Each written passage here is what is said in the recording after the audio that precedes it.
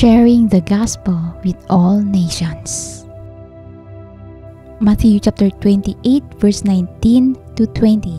Therefore, go and make disciples of all nations, baptizing them in the name of the Father, and of the Son, and of the Holy Spirit, and teaching them to obey everything I have commanded you. And surely I am with you always, to the very end of the age. Matthew chapter 28 concludes with Jesus appearing to his disciples after his resurrection. He commissions them to go and make disciples of all nations, baptizing them in the name of the Father, Son, and Holy Spirit. Jesus promises to be with them always, even until the end of the age. And today, I want to share a message of encouragement that relates to the verses found in Matthew 28 verse 19 to 20.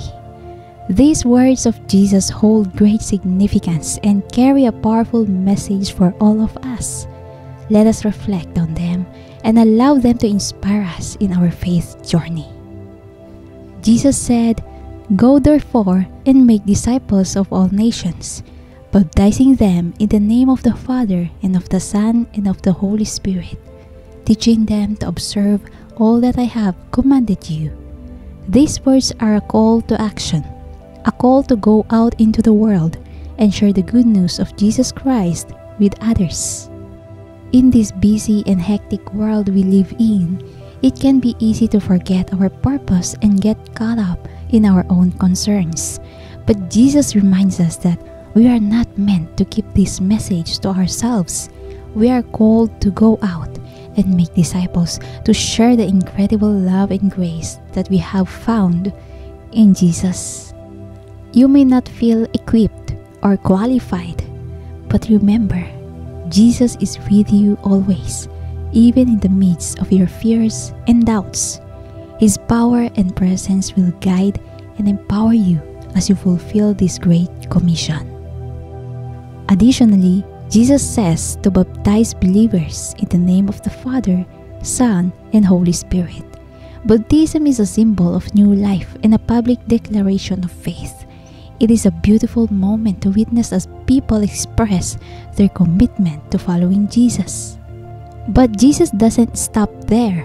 He tells us to teach these disciples to observe all that He has commanded us. It is not enough to simply share the message.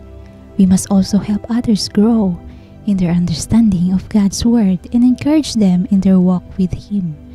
This involves being patient, kind, and supportive as we guide others on their spiritual journey.